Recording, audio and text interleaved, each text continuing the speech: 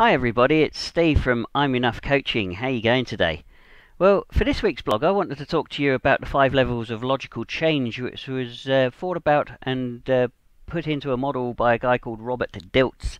And it's something that we use in coaching quite a lot to help people who identify where it is that they're stuck, what it is that's causing them anxiety, and stopping them from achieving their desired outcomes. How did they become stuck where they are?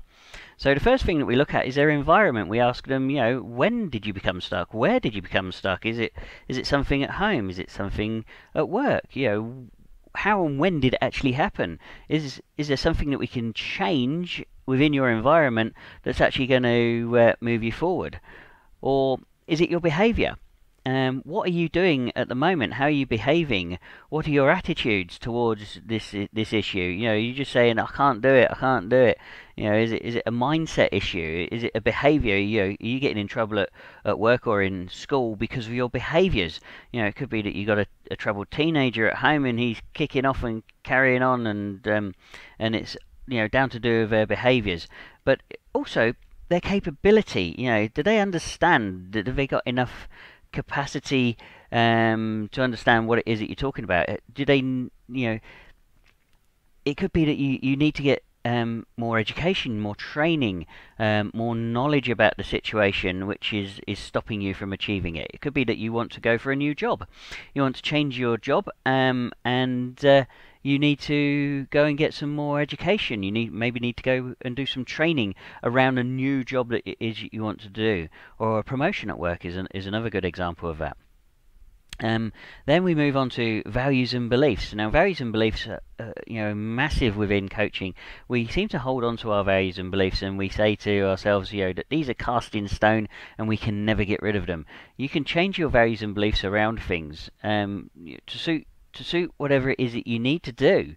I'm not saying become shallow, but what I am saying is, if your values and beliefs that you've been hanging on to for so long, something that maybe your parents have told you, and you've held on to that value and belief for so long that it's not serving you anymore. It doesn't actually fit into the environment or the world that you're currently living in. You could have held that value and belief for 30 odd years, and now the world's changed. It may not be serving you. So we look at values and beliefs and how you can change those.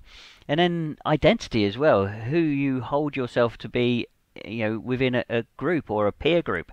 It could be that you're a smoker, and you say, well, that's just who I am. I smoke, and that's the group that I'm part of, so therefore I can't do this and I can't do that. Or it could be that you perceive yourself to be overweight and you've got an anxiety around your body figure, and you don't want to go to a gym because you'll be perceived as not belonging in that environment. So it's that could be an identity issue.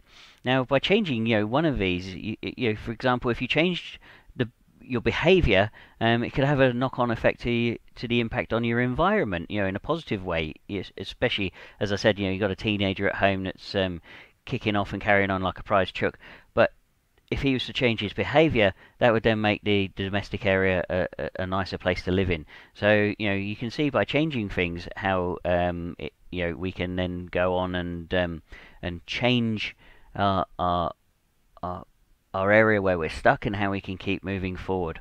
So I hope this has helped you understand how coaches go about their business, but more so that maybe if you can identify a small area in life that you're not happy with, that you want to have a change in, then having a look at one of those 5 areas may enable you to make that change straight away and to move forward.